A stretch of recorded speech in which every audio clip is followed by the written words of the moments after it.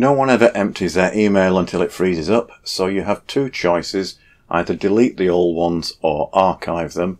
Luckily, Thunderbird offers two good ways of archiving, and you should note that both these processes save the information offline to your computer, so it frees up your online store. So, process 1, save complete email to your local folder.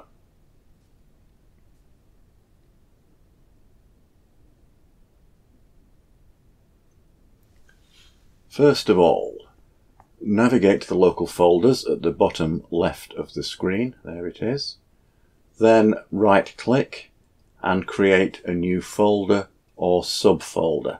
I already have folders created, quite a few of them, so I'm going to create a subfolder. But if you're starting from scratch, you will create just a folder, a main folder. And I'm going to back up some of my 2018 emails. So first of all, label it 2018 sent emails and create the folder. And there it is, in with the 16, 17 and now the 18 sent. So now go to your main emails, your online emails. I'm going to my sent folder because I'm saving sent emails.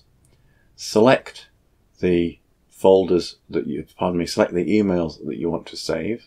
Move to, navigate to the local folders, and I'm going to find sent 2018 and click on, and all those emails have been moved to the offline folder.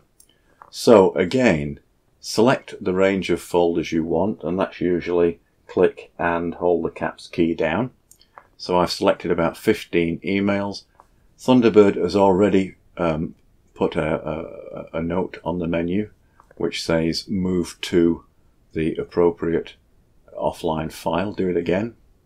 There it is. Move to. You must move and not copy the emails. Once you move them, they have been removed from the online server to your local computer.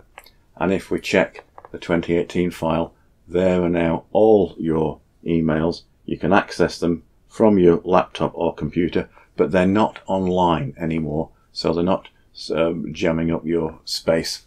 Now, the other way of doing it is to detach the email attachments. The attachments to an email usually consume more storage space than the actual text. So you can keep the emails in position on Thunderbirds, take off the attachments, but you'll still be able to find the attachments by clicking on the email. So this means that you're not bouncing the same pictures back and forth as you reply to emails and they reply to your reply and clogging everything up. So here we go. First of all, let's find an email with an attachment. There's one. And at the bottom of the Thunderbird panel, click on that, and there are the two attachments that we're going to detach and save offline. So we now create a new folder. Go to your documents file, create a new folder, and imaginatively enough, I'm going to call it attachments. That is an empty folder just sitting there waiting to be used. There's the attachments folder. Okay, so that's in position. That's in your documents file.